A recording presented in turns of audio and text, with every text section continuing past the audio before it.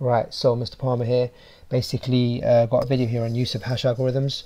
We're going to be going through these particular questions. So what are the features that indicate a high quality hash algorithm? And then thinking about the typical usage of hash algorithms or some usage scenarios. If we then think about those usage scenarios in the context of those the quality indicators, we should actually be able to appreciate why we want to use hash algorithms in those cases.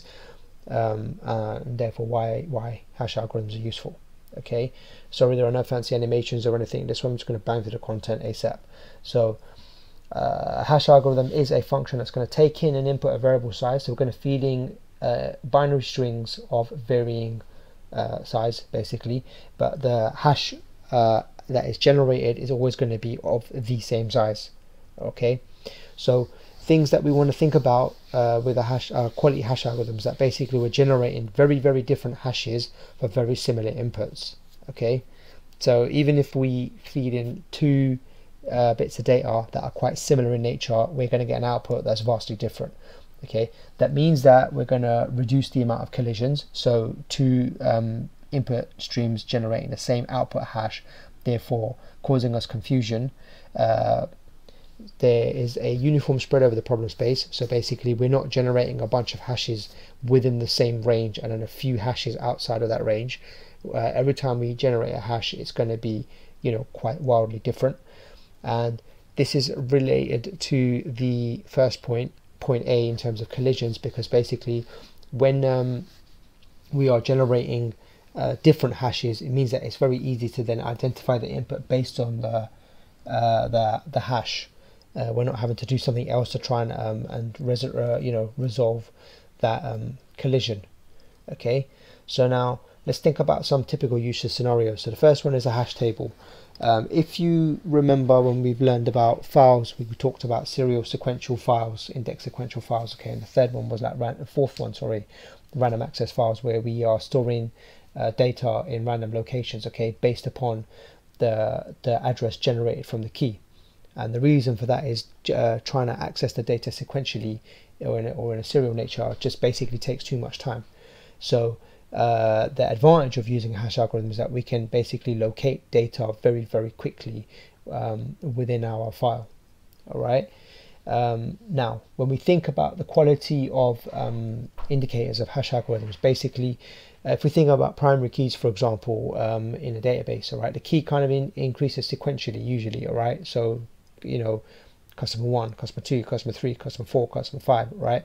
The hash function basically is if it can generate a large spread of output addresses and creating, with a low risk of collisions, basically we can have retrieve the data quite quickly, because we're not going to have a problem where we're going to try and store two file records in the same place at the same address. Okay, so we're linking there back to the usefulness or those quality indicators.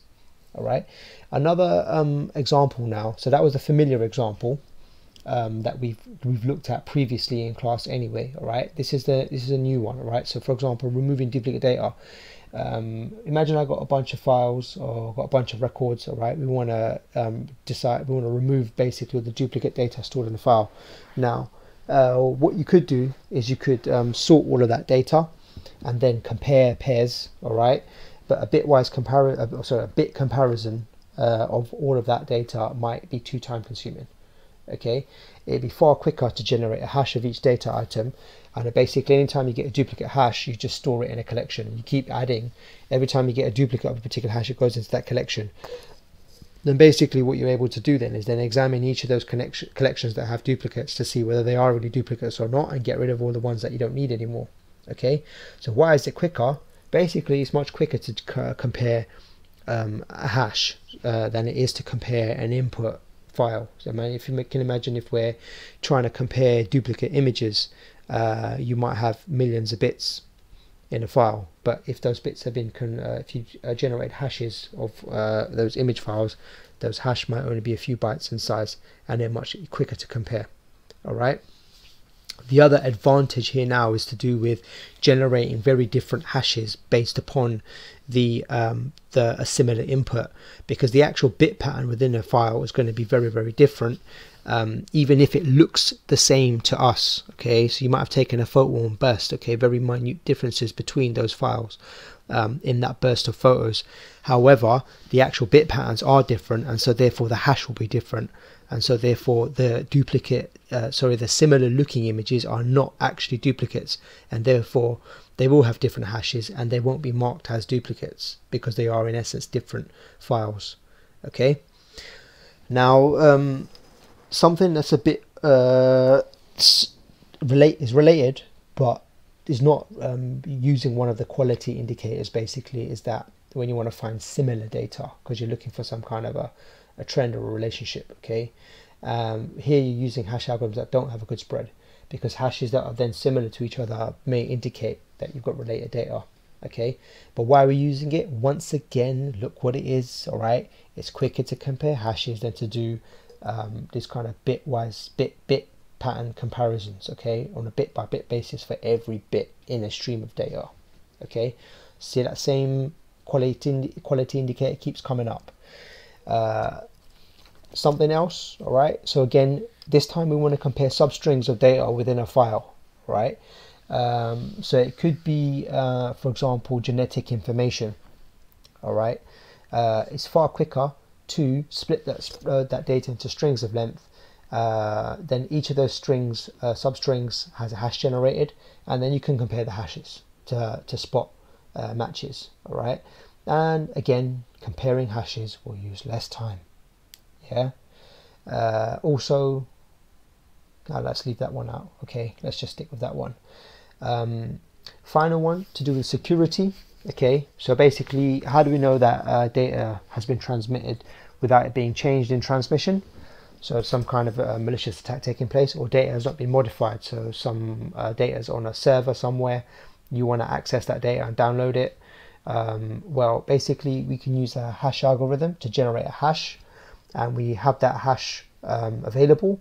So when I download some data, I can pass it through my hashing function, and it will generate a hash for me, and I can compare that to the original hash from the sender to see whether the data has been modified.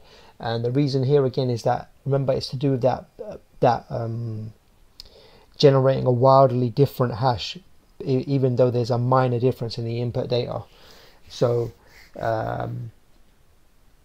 even if only a couple of bits has been changed, maybe only one bit has been changed, the actual output is going to be wildly different, and I would know that something has gone wrong somewhere.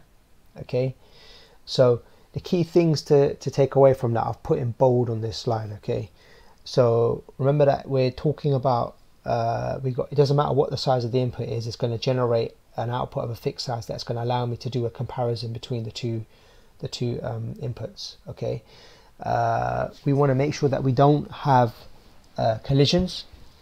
All right, and by not having collisions, we can basically securely identify the inputs from that hash.